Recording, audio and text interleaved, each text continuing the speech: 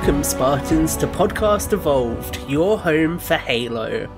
I'm your host, Tom, and with me today is Aaron. Hi, guys. Krysta. Hey, what's up? And Oran. Yep, I'm here too. And this week's topic continues our lore series, The Road to Infinite, with the Jiralhanae. But before we get started on the Jiralhanae, Podcast Evolved is host to a variety of different shows. So the show you're listening to now is our main show where we talk Halo news, Halo lores, and also to you, the listeners. And then our other shows are Mission Debrief, Halo Book Club, and also Builds with Blocks. And you can learn more about each of them on our awesome website, halopodcastevolved.com. If you're already a fan of the show, we ask you to rate us and leave a review. We greatly appreciate all of the feedback that we receive from our listeners to improve the quality of our shows. And, as well, we would like to take this moment to say a massive thank you to all of our patrons for their continued support. So thank you so much to all of our Patreon members. Thank you. Yes, thank you guys. As a part of our Patreon, our patrons receive a variety of exclusive rewards, such as early episodes, unique swag, and access to our own soundtrack album featuring 18 unique songs. And you can head over to patreon.com/HaloPodcastEvolved to learn more. And finally, we also want to encourage our listeners to support Audible, where they can enjoy the growing collection of Halo novels all in one place, along with thousands of other novels, guided wellness programs, and much more. You can use the URL audibletrial.com/podcastevolved to learn more and start your free trial today. And I am going to say on the back of Audible, loads of cool stuff up there. I've just started book 1 of Harry Potter. Oh. So there is I love that Halo lots book. of cool stuff that you can check out. It's a great Halo book. It's a really good Halo book. Okay, so what have we done on Halo this week? Aaron, why don't you start? I did no Halo this week, again. Boo. I definitely didn't. Sorry, the guy I'm playing with at the minute just had a baby, so there'll be no Halo with him for a while. Shoutouts to Chris. Hi, Chris. I played some Division. I was talking to Tom before the show. My nephew somehow managed to trick me into playing Fallout Shelter again. Oh no, really? Yep, I re-downloaded that on my phone. You make it sound like it's a bad game. I mean, it's not. It just takes forever to do anything. It's like, oh, I'm gonna send my Fallout guy out for like 20 days, so now I gotta wait 20 days for him to come back, and then he's just gonna die halfway through. But they've made a few changes since I last played, so I like the addition of Mr. Handy. That makes life a lot easier when you don't have to tap the game yourself. He's a little bit handy. I like games that play themselves. Makes life a lot easier. I hate actually playing games. I wish there was some kind of medium where I could just watch the story unfold without me having to do anything. Yeah, like, listen, the best thing about a clicker game is the point where the clicker starts to play itself. And you just watch the numbers go up. I find that for a lot of games. Don't really think I did much else. It's been a very bad week for doing anything because my dog had an operation this week. She's all good, by the way. But she makes for a terrible patient, and it's involved a lot of late nights, and I don't think I slept on Monday at all. I had to sit up with her on Monday night, and it turns out that any time I went to fall asleep, she poked me in the ribs with her foot to wake me back up, because apparently if she wasn't going to sleep, I had to suffer with her. Oh my god. Wow, she's not very nice, is she? She's a dick. If I have to suffer, you have to suffer. I think I was awake for about 37 hours between Monday and Tuesday, so that just wasn't a good couple of days. It was just on her tail. How bad could it be? It was just on her tail, right? It was, but I think the stitches were... It's like a 4-inch cut stitched up, so it was quite sore. And the problem is, it's on the part of her tail that flexes. It's right at the base. So every time she moved or sat or did anything else, it flexed and hurt. Aww. She has a very low threshold for pain. That's pretty much been my week. So thankfully, she's nearly back to herself now, so it's not too bad. I'm just dreading going back to the vets next week to get the stitches out because I don't know how I'm going to persuade her to go back. She's like, oh, hell no, I'm never going anywhere with you again. Yeah, she's not going to go willingly, so we'll see how that goes. That's been pretty much it. I haven't done a big pile else. I want to go back actually and play Stardew Valley because they've done a big update. I've been thinking about that too. I have my Switch, like I keep carrying it around, but now I find myself sitting watching Vikings and playing Fallout Shelter, and I don't have time for a third game. But that's it. No Halo. Very sorry. I'm waiting on my copy of Point of Light to arrive. It hasn't yet.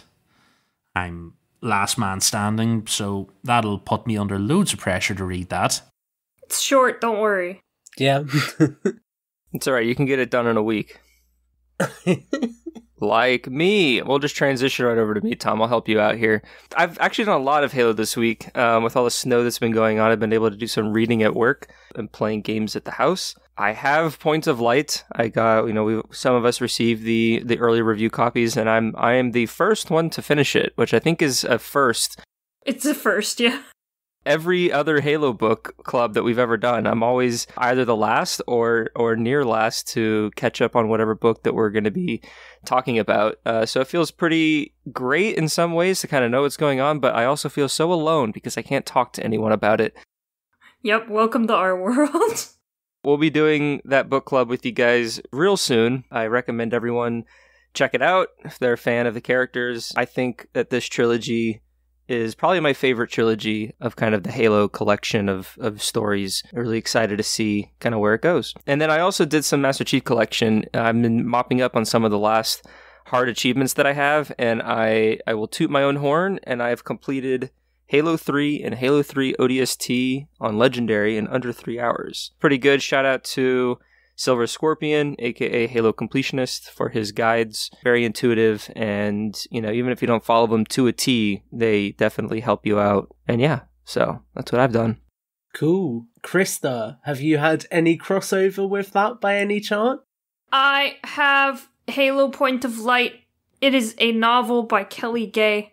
That's it. That's all you're allowed to say. You can't say any more about the novel. I'm about 2/3 of the way into the book. I've got about maybe 100 pages left. And it is very good. I'm enjoying it very much. And I've also played some Halo 5. That's it. No, cool. Nice and simple. I like it. I know. I did Halo stuff, so... You're better than Aaron. Yeah. Hey! I have actually been replaying all of the campaigns on Master Chief Collection. There you go. On Legendary. On Heroic. I'm not a legend, sadly. So my good friend Arthur, shout out to you if you're listening. You won't be, because you have no idea that this exists. Sounds like you need to tell Arthur about your podcast. Yeah. But no, he had a PlayStation 4, and then he made the jump to the Xbox Series X and got Master Chief Collection on Games Pass, and was like, yo, Tom, do you want to revisit all of the campaigns? So in the space of 3 days, we've done all of Reach, and we are about a third of the way through Combat Evolved. So has he have any experience with Halo, the Halo games? Yeah, he was back in the day. I feel weird saying that. I'm only 21. Well, Halo is 20 years old this year. Yeah, there you go. It's a year older than me. No, a year younger. I can do maths, guys. I can do maths, I promise. Back when I was at school, basically, Arthur was one of the people who I played Halo Reach multiplayer with, which was my first multiplayer experience of Halo. So it's been really nice actually revisiting the games with somebody who was part of that the first time around for me. It's just been nice kind of rekindling our friendship through it as well, which has been pretty cool. Because, obviously, if you guys didn't know, there's a pandemic on at the moment, so we can't really see each other. So it's been nice doing it that way.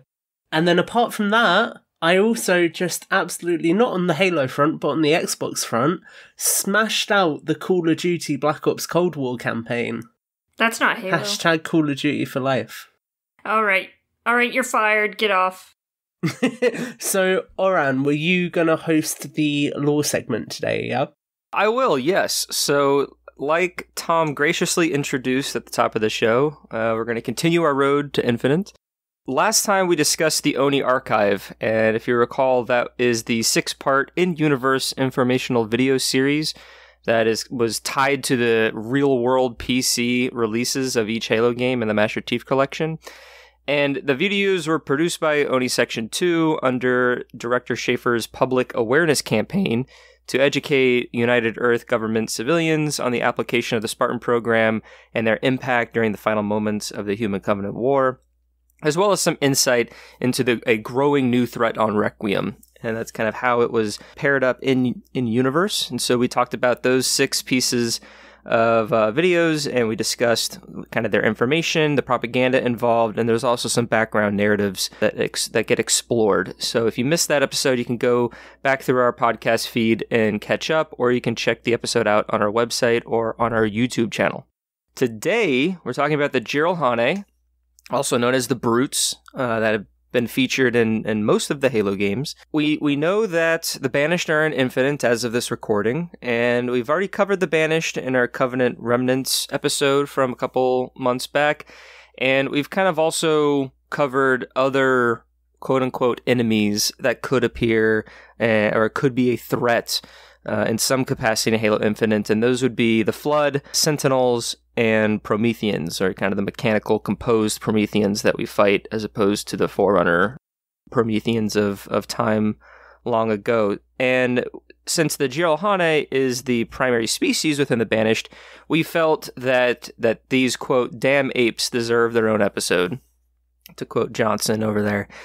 And so we'll kind of go into their biology, their beliefs, their society and background, as well as kind of the more conventional understandings of them within their role of the Covenant, and just kind of see what could be explored further in Infinite. And so we'll kind of discuss that. So I'll just kind of take us through all this, and if you guys just want to chime in about anything, it's a little bit of a history lesson, if you were.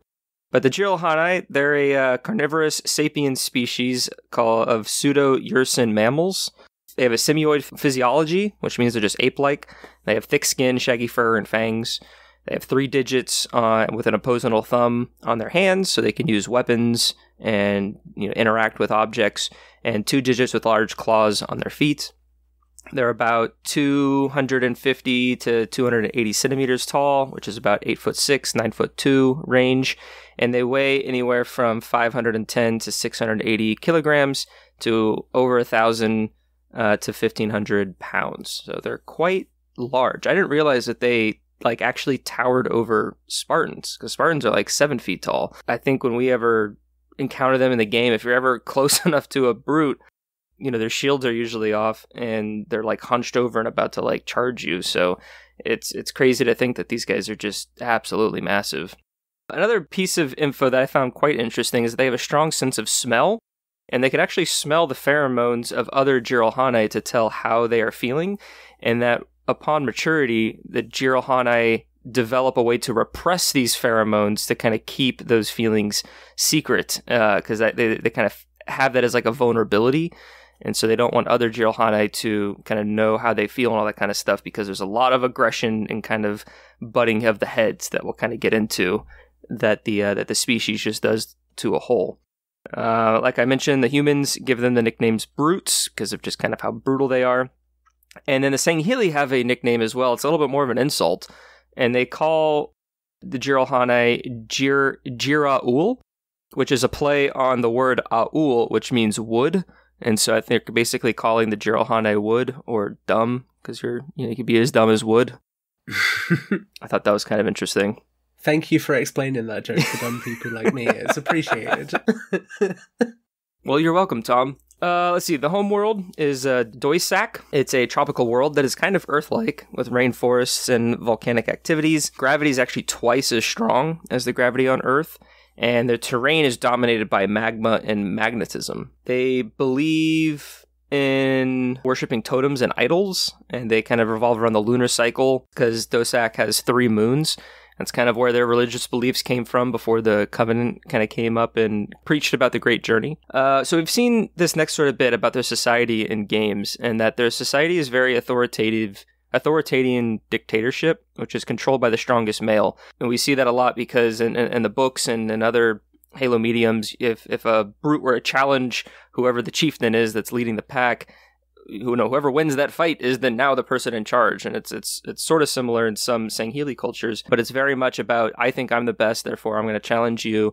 And, they kind of just go from there. And that's kind of how their system of government kind of goes around. All the brutes are very much in a fierce pack culture with very strong family bonds. They have a patriarchy because of that, where of course is governed by whoever is the strongest of among everybody else. And another bit of interesting note here is that because it's a very, very strong and hostile patriarchy, patricide is a common side effect, which is the killing of one's father, which is pretty grim. And I'm pretty sure we've had that in a couple of Halo novels of certain individuals killing their fathers just to be quote-unquote better. It's not very nice. It isn't very nice, not at all. I think it's Contact Harvest, the brute that Tartarus goes on to kill. I think he kills his father in combat. Castor? No, I think it's Maccabeus. Castor's from Keepers of One Freedom. He pitches it like this good, glorious thing where his dad, toward the end of the fight, like puts his hands down and takes the blow to the head with a smile on his face. And it's like, it was a touching moment between father and son before I killed the fuck out of him. Jesus. Yep. They're really nice people. You love to have them as neighbors. You can understand why they're so bloody aggressive, because they're constantly scared that they're going to get their heads caved in by the person stood next to them. Yeah, pretty much. I've been dealing with my dog all week. I am totally prepared for brutes, not a problem. Oh, goodness. Have you been worried that she was going to do the same thing? Pick up the gravity hammer and just look down onto you? If I woke up in the middle of the night and she was above me, I wouldn't put it past her, no. Well, you heard it here first, folks. So, female Jiralhanae serve as mainly mothers and caretakers. They don't have any military roles, so they're just kind of just in the background. It's really all that we know about them. I want to see lady brutes. Brute what? I want to see brute ladies really badly. I want them to be not in like a dodgy way. All right, you're creeping me out. I want the brute ladies to be bigger than the brute men. I want them to be even more terrifying, because that seems about right. Which will make it all the funnier that they don't serve in like the military. Like they're more aggressive and that's where the males get their aggression from, but they don't do any of the decision making because they're just too powerful. So I'm ready to blow your mind here. Oh, Jesus. The lady in Resident Evil Village is actually a female Jiralhanae. Oh, perfect. You're telling me she's a shaved brute? Yes. So that's why Halo retweeted that photo on Twitter. It comes full circle. She seems like a nice lady. Until she turns into an octopus. To continue on from that, I have a word here that I'm going to try to pronounce. I think it's pronounced skeins. Skeins. They are the largest social division within the Jiralhanae, and they're kind of divided into two social beliefs, where the Ratol is a more primitive and aggressive bunch of individuals who think that that's kind of the way to show your status among your fellow Jiralhanae. And then you have the Vahiloth, which are the more sophisticated and open to new ideas and progressive brutes that want to, change things and be the peacekeepers, so to speak. And these two social divisions are kind of the main planetary conflicts that kind of arise throughout Dosak's history and the Jiralhanae history. They're constantly butting heads, constantly fighting each other. The planet is kind of in a outstanding civil war on a planetary scale, but it doesn't get as big until a little bit later, which I'll touch on. But to kind of just give a little bit of prelude to it, there's just constant fighting and bickering between these two groups. Like I mentioned, the Jiralhanae are a kind of a pack-like society and culture, kind of how they're arranged and born into, with a strong sense of family. Different packs are led by a prominent chieftain, sometimes referred to a pack master, and often wields a ceremonial gravity hammer that denotes his status, and this gravity hammer has been passed down from generation within that pact. And the chieftain rules their pack like an empire, It grows and is measured by the success on and off battlefields. So that's kind of where the continual aggression of these beasts have throughout their history. And you also have war chieftains. They rule over larger and more dominant Jiralhanae packs, or sometimes collective packs. So they'll kind of have a group that kind of are rallied together during wartime. A name for that is also called like alpha tribes or master packs of kind of dominant clans or grouplings of multiple packs. The big thing for that is that you find that as the sort of Jiralhanae empire kind of just grows, is that you have all these smaller packs and smaller divisions within these larger alpha tribes that then make up legions, which then make up groups like the Banished. So we'll kind of talk a little bit of that in more detail, but that's just kind of how the different hierarchy goes of how everyone's kind of grouped together to fight what they want to fight.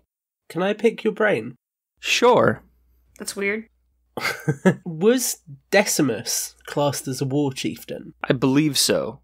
I believe him and his brother Pavium were considered war chieftains. I'd have to check. Decimus is the lieutenant. You're thinking of Pavium and Voridus. Oh, right. Decimus is the big guy you kill in Halo Wars 2, isn't he? Yeah, the guy in the mech suit. Isn't he a lieutenant? He probably is a war chief, but... He might be a lieutenant to Atriox. Yeah. But I would imagine he's still a war chieftain because he has a large... Unless a lieutenant is at a higher status than a war chieftain, to where maybe Pavium and what's his brother's name? Voridus. Voridus. Maybe they're war chieftains to their collective groups. Because later on, because we do have Legion. Let's kind of skip ahead here. We do have Legion masters, which lead what the Banished call a legion of brutes. And within that legion, you have again multiple clans and multiple tribes and multiple packs that this legion sort of makes up, and it's almost like a following and it's kind of their own civilization within this legion.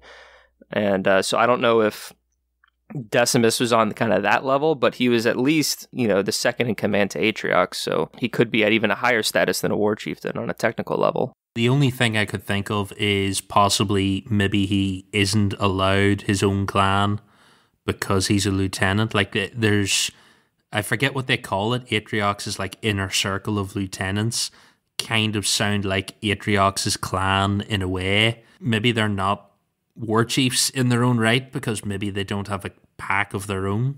It's the only thing I could see. Or maybe Atriox is the war chieftain and then Decimus is just his lieutenant. Yeah. I only ask because I'm trying to kind of get my head around just how big the Banished is in comparison to other brute factions. Because obviously in Halo 3, you come across war chieftains very rarely. So I'm just trying to picture in my head, well, if that's a rare occurrence and they're like one in a blue moon, how big must the Banished be if they have several of them, if that makes sense? I think the way that this picture is getting painted for me and how when I was kind of doing the research is that it just continues to kind of grow, and you have just kind of like in the any other traditional military, you have your minors, and then you have your majors, and then you have your leadership positions, and then as you just keep going up, there's that kind of umbrella that encompasses all these other factions. So then when you distill and kind of give orders down the chain of command, it kind of just keeps on going. So I imagine war chieftains is kind of like if you were to have a council of war, you would have, maybe a dozen war chieftains, if that's how big your army is. And then Atriox and Decimus would be kind of at the top of the table in the example of the Banished. The only other thing I can think is the lack of chieftains in Halo 3 could also be to do with the fact by the time you get to fighting on the Ark, you're limited to the last of Truth's forces. So he may not have had that many left at that stage. He had a pretty limited number, not including whoever the elites killed in orbit before it ever starts. So that might be the only reason that you might normally see more chieftains, except they all died at the hands of the shipmaster. That's a really good point I wouldn't have thought of, yeah, Aaron. Every chieftain with a gravity hammer that you fight in Halo 3 or Halo Reach, they're the leader of whatever clan that they're a part of. because they have that gravity hammer. And so every time you kill one of them, that's one pack that's getting sort of, for lack of a better word, decimated because you killed their leader. But then this, the war chieftain is supposed to command and control multiple packs and multiple clans that's under their supervision and leadership. No, that makes sense. And I'm also impressed you didn't say that it's a pack at a time getting hammered. Right. So kind of getting into that pack of getting hammered and all that stuff, we have combat style. The brutes are very animalistic and primitive because they're very ape-like. They have strong hand-to-hand combat skills and very prone of fits of rage and aggression. And we kind of see a lot of that in Halo 3 and other Halo games where they berserk and charge the player. They even interpret direct eye contact as a challenge and will sometimes instigate fights because of it. So don't stare too longly at a brute if you see one. These guys have some issues. They're killing their family. Like, you can't even look at the guys without them, like, going super aggro on you. Are they all roided up?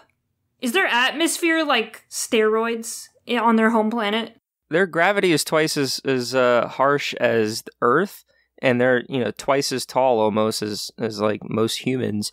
And so like their strength to combat their gravity just makes them super gorillas on Earth. That's why they can like leap so far, because they're like if we were jumping on the moon. I don't think that's a direct comparison, but just kind of think about that. They do have a lot of very similar primate things, because I'm pretty sure I've seen documentaries where people have spoken about, folks in the wild with gorillas, and they keep saying to them, don't make eye contact, he will tear you in half, don't make eye contact, and you're like, okay. So lastly, for combat, the Jiralhanae prefer using weapons from their homeworld, and their weapons aren't overly notable for being they are notable for being extremely dangerous and somewhat primitive when you have all these blade attachments to their weapons. So you have your spikers and your maulers, your brute shots and your gravity hammers. Again, that's still kind of almost hand-to-hand combat-y feel, and very animalistic and brutal, very dangerous and deadly, even if it's not the high-powered plasma that the Covenant and Sangheili used to fare. So that's kind of their general overview, I'd say, of like them as a race. To kind of go into a little bit of their history, because it is a little interesting of just how aggressive these guys are. To go all the way back to the beginning, the Jiralhanae were indexed by the librarian and reseeded on Dosak after the firing of the Halo Ray, just like humanity was on Earth. But then we'll jump thousands of years after that, and despite their constant aggression and civil conflict, the Jiralhanae proved intelligent enough to achieve spaceflight and spacefaring status, which then eventually led to a massive conflict that was effectively a 10-year war known as the First Immolation that engulfed the whole planet. And what before was two sort of factions of belief butting heads and having aggression towards each other across the planet, but on kind of smaller scale, eventually led to fires and nuclear holocaust at times across this planet, and almost caused the destruction of the planet and pretty much eradicated the species. Like, they were pretty much on the verge of endangering themselves. And it was also during this time that we learned about Chieftain Rukt, who is an ancestor of Maccabeus and Tartarus from, of course, Contact Harfist, as well as Halo 2. Chieftain Rukt killed thousands of Jiralhanae around Dosak, and eventually earned a name, the Fist of Rukt, for his clan's warhammer that later appears all the way in Halo 2. So cool little note there. And then after this 10-year war, it didn't really say how it ended. It just kind of did. So I think they were just kind of tired of fighting each other, or did they just reach a point to where they're like, all right, we need to like tamper our aggression a little bit and just start rebuilding the planet. And it was at that point that they started doing all that. And then the Covenant came and discovered the Jiralhanae and showed them their picture book of what the Grave Journey was all about, and absorbed them into the Covenant hegemony in 2492. There's a really cool note there about them having nuclear weapons. That really stands out to me. Because when you look at them, you kind of think that, like, if they didn't have the technology of the Covenant, they'd be a little bit less technologically advanced, perhaps, than humanity. But actually, the fact that, looking at that, they'd already gone through their nuclear age and then come back out the other side of it, suggests that they're a little bit more technologically advanced than a lot of people give them credit for. No, very much so. And there's no doubt that the Covenant, like Armada and technology, definitely advanced their species. But yeah, it would have been interesting to see the Covenant arrive at Dosak before this planetary civil war, because the brutes could have been a little bit more combative, perhaps.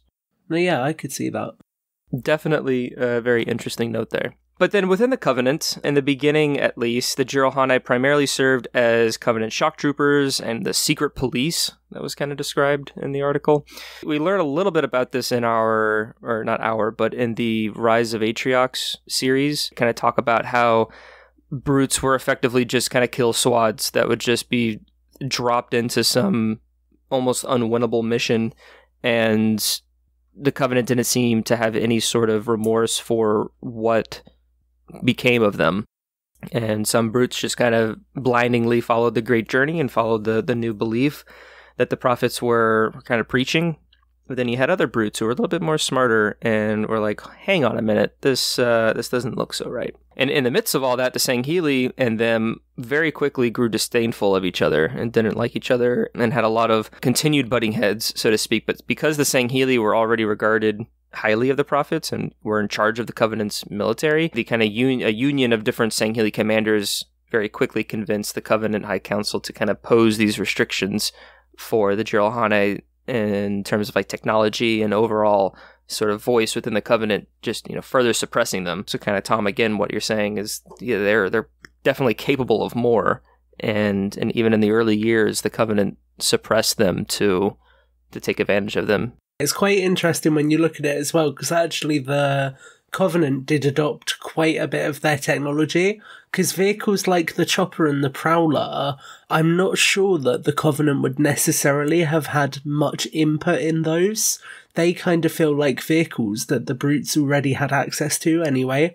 I mean, obviously with the Prowler, I imagine the plasma turret was a Covenant addition, but beyond that, I could quite easily see them already having those kinds of vehicles.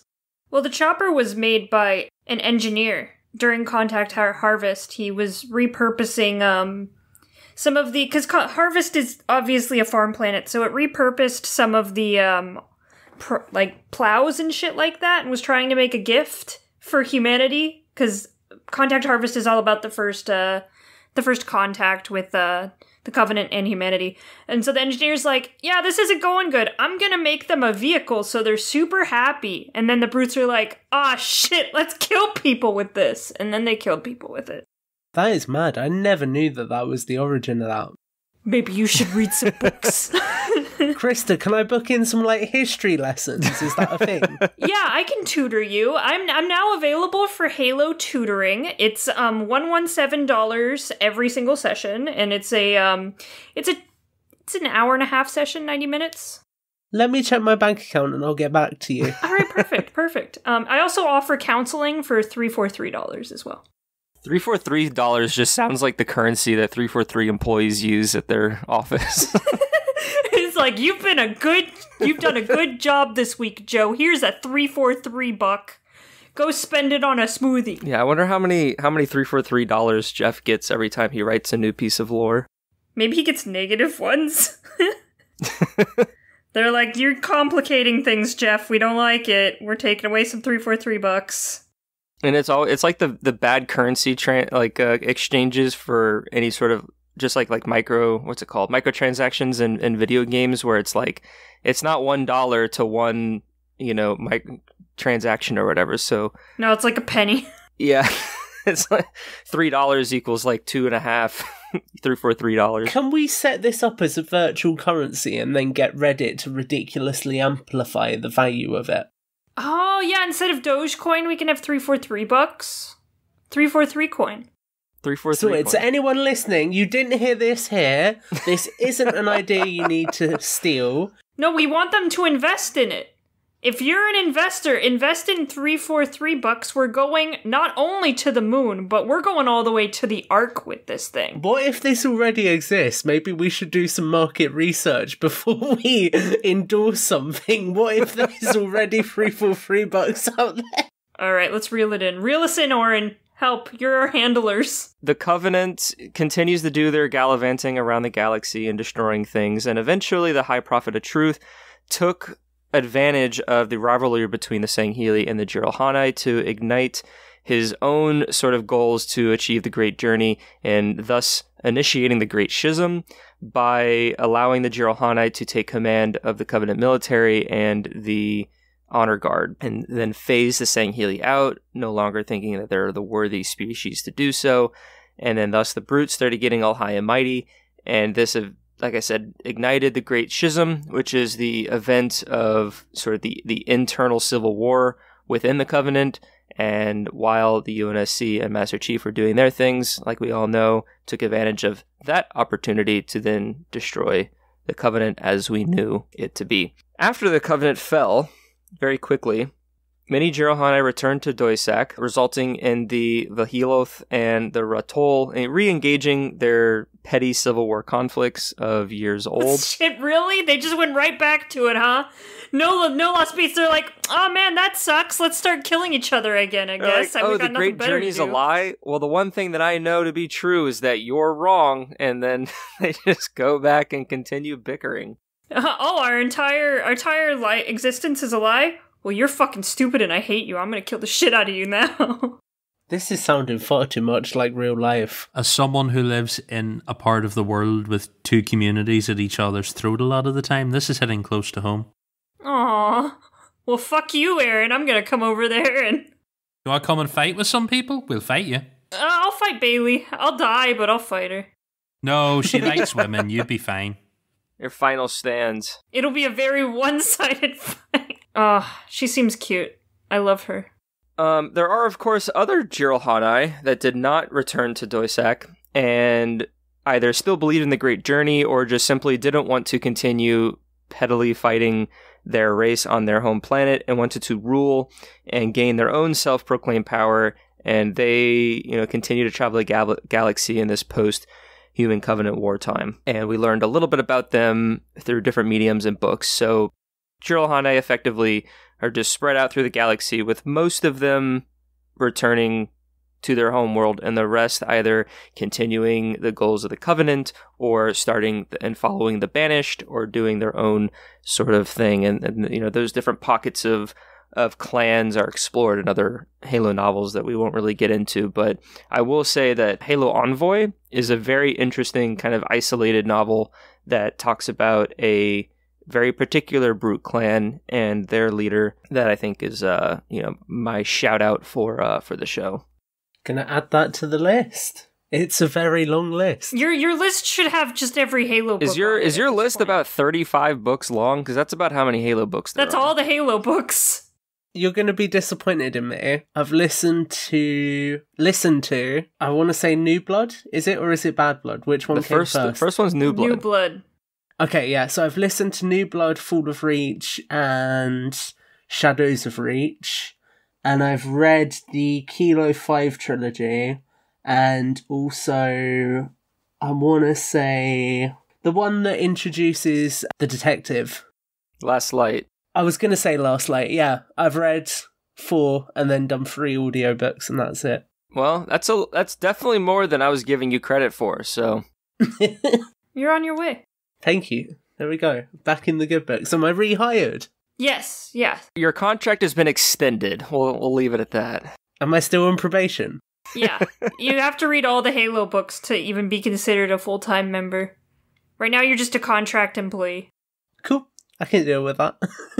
All right, so then our last sort of topic here is something that I will then kind of lead into our Halo Infinite discussion, and that is known Jiralhanae clans within the Banished specifically. Kind of throughout Halo's long media list and stories, different clans kind of appear, and some are named, some are not named. It's a little ambiguous here, a little more specific there. So we didn't want to start listing all the known clans. So right now, minor spoilers from Halo Shadows of Reach, and kind of minor spoilers from Halo Last Light and Retribution. These are different clans that we know of that are in the Banished that are also at a grander scale than just clans. They're actually considered legions, and one of them is actually more of like a religious clan. So you might want to, if you really don't want to know, they are minor spoilers, but I don't think it's that bad if you haven't read that book, but we'll kind of just get into it. So the first one we have is the Keepers of the One Freedom.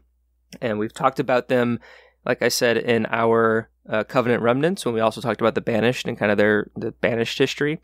In present-day Halo, they are a part of the Banished as their own group, their own entity, because they are kind of a religious clan comprised of multiple clans within it, and they're led by not a chieftain, but a Dokab caster. And all a Dokab is a sort of reverent title for their leader. They're within the Banished. They align with them for similar ideals, but they have their own sort of beliefs as well that warrant its own episode. But for the sake of kind of what we're talking about here, it's that they're a religious clan within the Banished.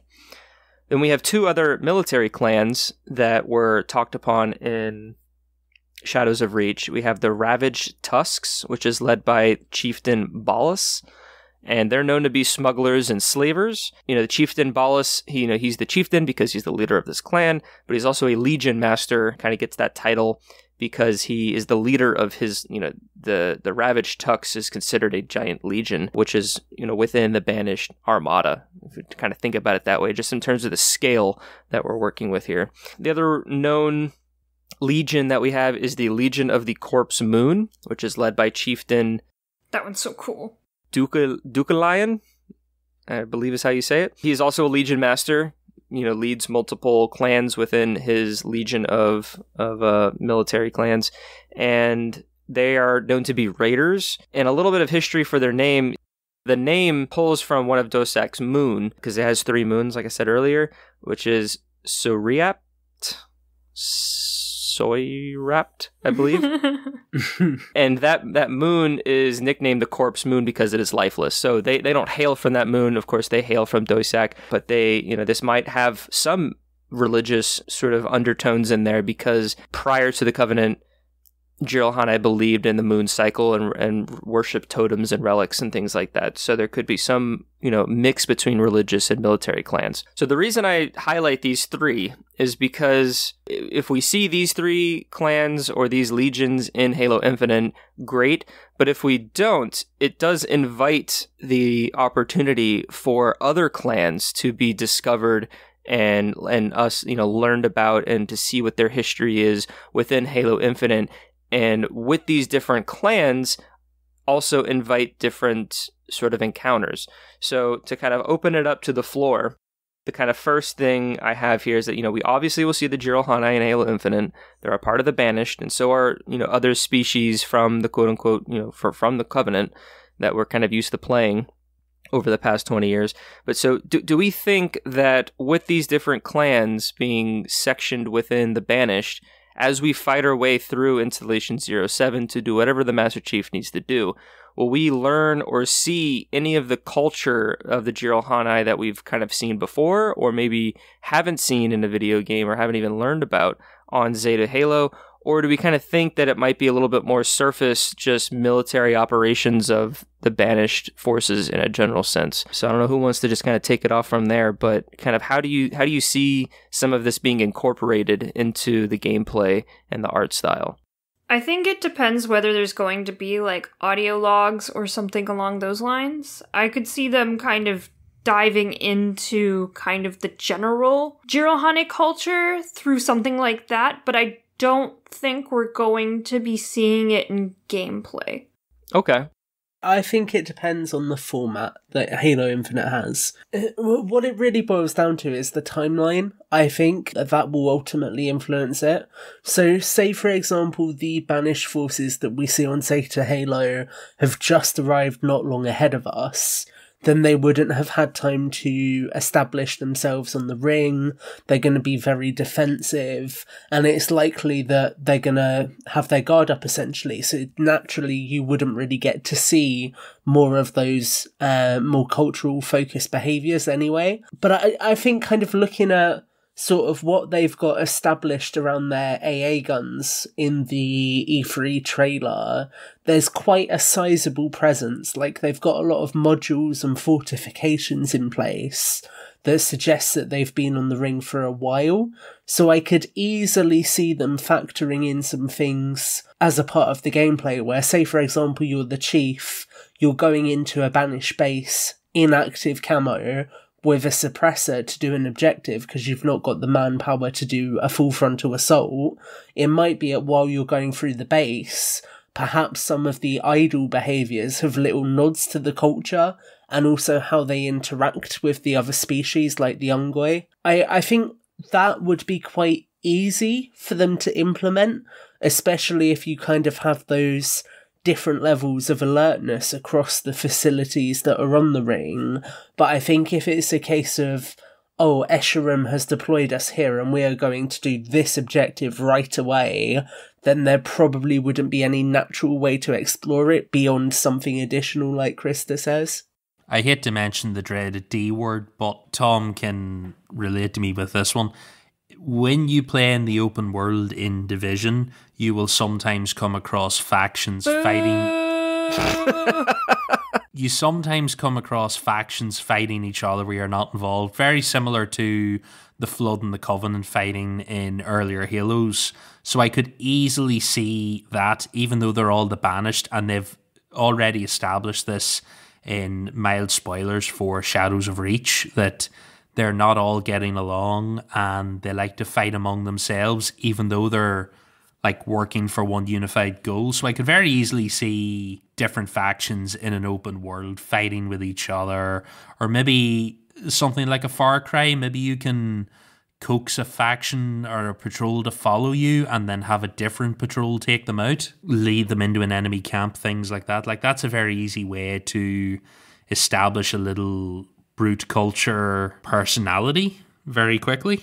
The first thing that I thought of when I was reading Shadows of Reach and kind of got this sort of background on these different clans and legions, and like you said, Aaron, they're sort of inter-clan bickering and fighting, is how I think it would be really interesting and add to the world of the Banished and kind of the how the faction is orchestrated, is if you're walking through the ring and you open up your map and you have 3 different missions, but all 3 of those different missions are on different parts of the ring that are controlled by different types of clans. And because the objective could be fairly similar between the 3, but because those 3 have unique characteristics that we've learned by playing, I think it would be so great if that helps influence gameplay choices and kind of how, is one camp more sniper and fortified, whereas another camp is a little bit more open and hand to hand. That would influence how we approach those encounters, and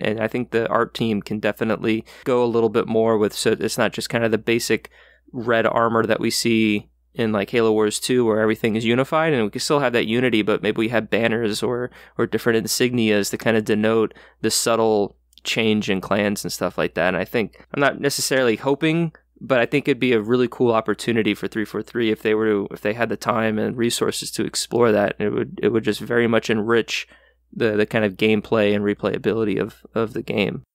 Are you ready for me to set unrealistic expectations that are going to absolutely crush you when the game releases and they're not in there? I live for that. Well, get ready, Krysta. I'm about to give you a full dose. Kind of using Ubisoft games as a sort of template for this, when you're talking about having different factions sort of created differently, that's something that Ubisoft have been doing for a really long time. If you look at Far Cry 3 as a really good example, it had 2 distinct factions. You had the Private Military Corporation, who came in towards the end, with loads of high-end technology, vehicles, heavily armed guys, and then you had Vars's pirate group, who were just a bunch of ragtag guys who couldn't give less of a shit, basically, and were just running around with AK-47s. So it's kind of like very much that mixed divide, and I could easily see them doing something like that, and I think it's arguably more likely now because of the microtransaction system that they're experimenting with, especially with the season pass.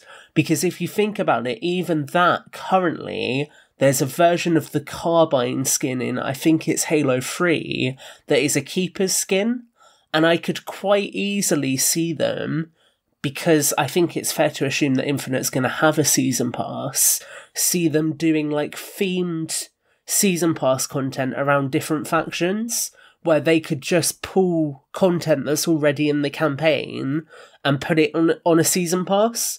So I think from the standpoint of looking at it with financial longevity in mind, it would make sense to have loads of different factions in place so you can then play with that moving forwards. But more to my mind-blowing point, another thing that Ubisoft has done recently, and a really good example of this is Ghost Recon Wildlands, is this idea that you have loads of mini-bosses that affect the main boss, and you do different missions to ultimately impact that mini-boss before you can reveal them.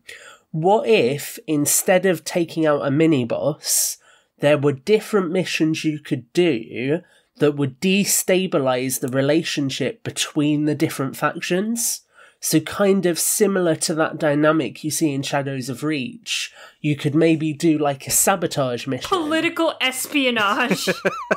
Yeah, it's what I want from my Halo.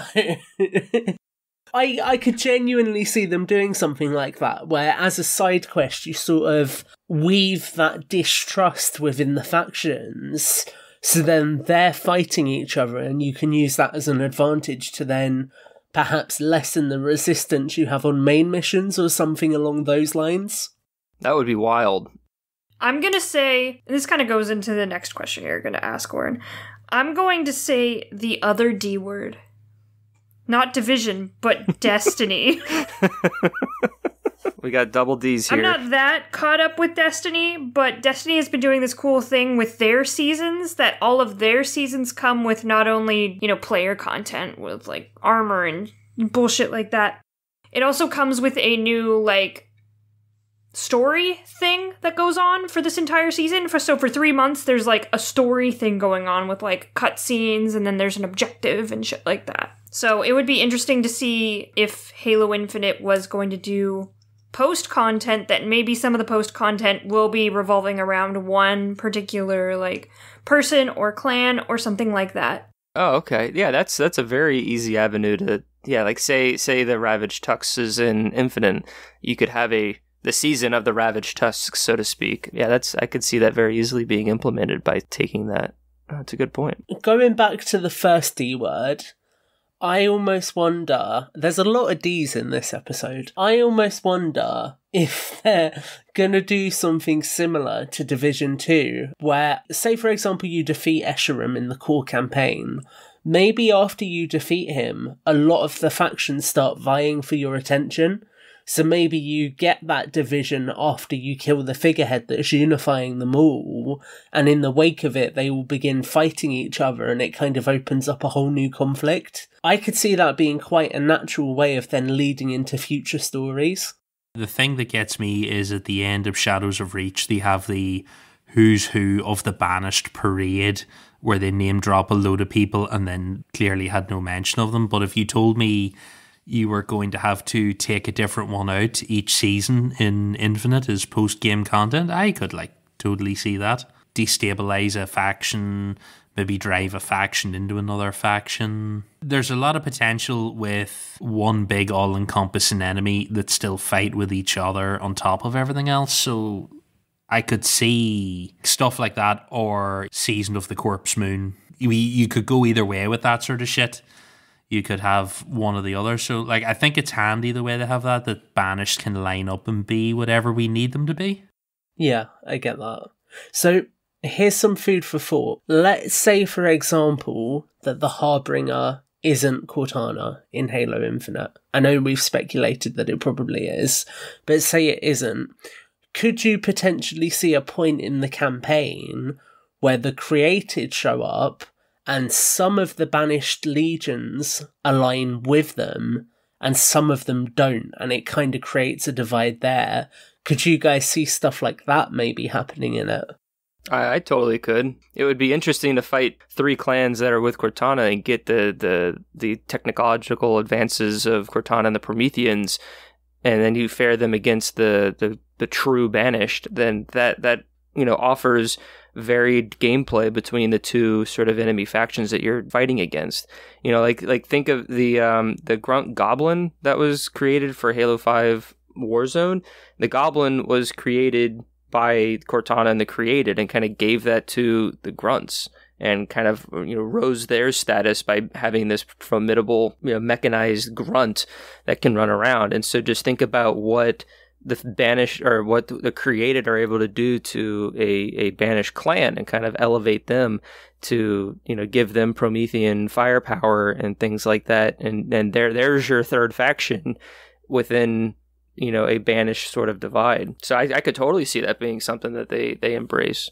Well, I think we should wrap it up there. We're approaching our time, and this conversation, I think kind of unexpectedly, for me anyway, kind of leads into what we're going to be talking about next on the Road to Infinite. This is, if you're keeping track and counting, episode 15. We're going to do 20 episodes. We've kind of planned out which ones we're going to be doing.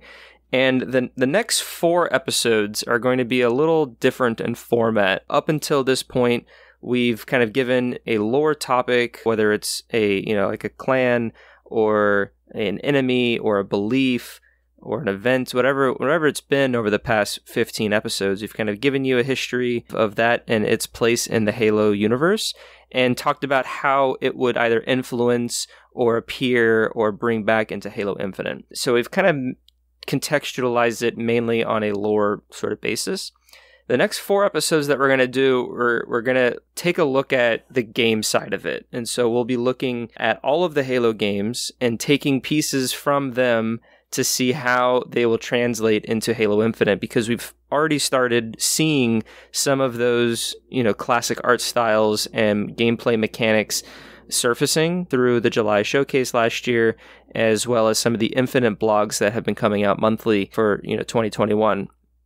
As of recording this, today's the 21st of February, just for context. And so the next episode that we're going to be doing for the month of March is open world and post-launch content. And so we kind of talked a little bit about that today, which I think is good, so then we can just build on that next time. And we'll be looking at what a Halo open world means, how open world's been handled in Halo in prior games, because it was kind of touched upon in Halo ODST, and what we think post-launch content really means. And like I said, we touched a little bit on that, and so we'll be tackling that next. And then the remaining 3 episodes after that, we'll dive into other sort of gameplay-centric topics. Within our last final episode, I don't want to spoil anything, but it'll kind of be a return to our sort of lore and be a nice segue and kind of final episode as we go into Infinite itself this fall. So with that, I will take it away to Tom to close us out. Yeah, so thank you for joining us. We hope you've enjoyed this show. Like we mentioned at the top of the show, you can find every episode to all of our shows on our website, which is halopodcastevolved.com, or you can also search for their unique podcast feed. If you want to listen to everything all in one feed, then follow Halo Podcast Evolved on your favourite podcast service, and please do make sure to leave us a review.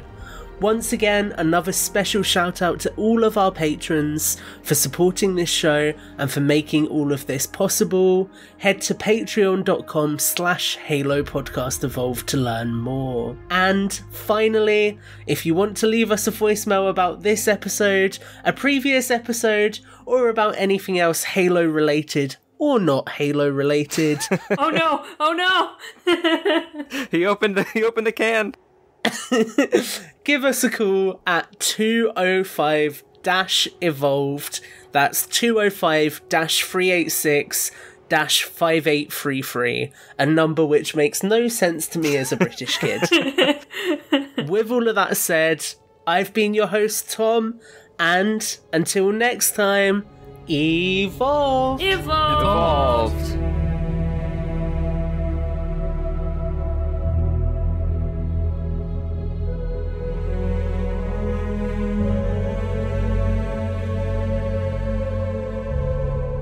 I wonder who wins in a fight, a gorilla or a brute? Probably a brute. They have guns. Assuming we arm the gorillas, like, to make it equal. The gorillas would probably have as much of a chance at shooting themselves as shooting a brute. I don't think they know how to deal with firearms. Like, gorillas are almost more, I don't know what the technology scale is, but their technological capabilities and intelligence levels are either on par, if not higher than humans. And gorillas is below humans. At least Earth gorillas. You're not thinking of Winston from Overwatch. Oh shit. We're fucked if Winston from Overshot. Or all the apes from Planet of the Apes movies. You know, Yeah. You have, what's his name? Andy Serkis. He's a pretty smart guy. 343, this is a crossover we need now. We need a definitive answer. Let's just make an Xbox Smash. We'll have Overwatch characters, and we'll have a bunch of Halo characters, and Have it themed and call it Smash. Hammer time. we could have Godzilla and King Kong in there. Oh That'd be my god, great. I'm sold. Can we have Rexy from Jurassic Park? Yes, of course. Whatever you want. Let's put the Harry Potter characters in there too, just for fun. Trolls, warlocks. So welcome to the Anything We Feel Like Talking About podcast. Yeah, there you go. That's secretly always been podcast of all. It's like we have a script, but you know. Yeah, we've been lying to ourselves for years.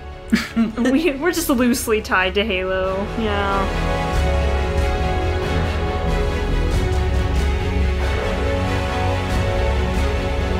Who knows? I know Elon Musk likes Dogecoin, so maybe we could get Elon Musk on the 343 train. Do you reckon we could get him as a guest on the podcast? He did talk about Halo in one tweet, and the entire Halo community hasn't shut up about it since, so maybe we can. I'm sure he would love to talk about the one console video game he's played one Ever time. played, and he probably played it for like 20 minutes. He probably He's doesn't like, even remember it. No, probably not. He was probably like, this isn't scientifically accurate. I hate video games. Maybe Halo's the reason he doesn't play video games anymore, you know? I would love Elon Musk to come on our podcast and shit talk Halo. I think that would be a good experience. Maybe he'll give us all Teslas as a reward for having the best Halo podcast. So if you're listening and you're still hearing this, it's a miracle that all of this stayed in. Yeah, It's a miracle that he would be listening to this. it is a Turns out miracle. he's still Wow. a fan of the show. Elon, I'm talking directly to you right now. Well done, my dude. Well done. Elon, where are the cat girls? You promised us cat girls, and I still haven't gotten any. It's amazing that this episode's going to be 15 minutes long by the time I edit it. All of the nonsense. All right, let's reel it in. Reel us in, Oran. Help, you're our handlers.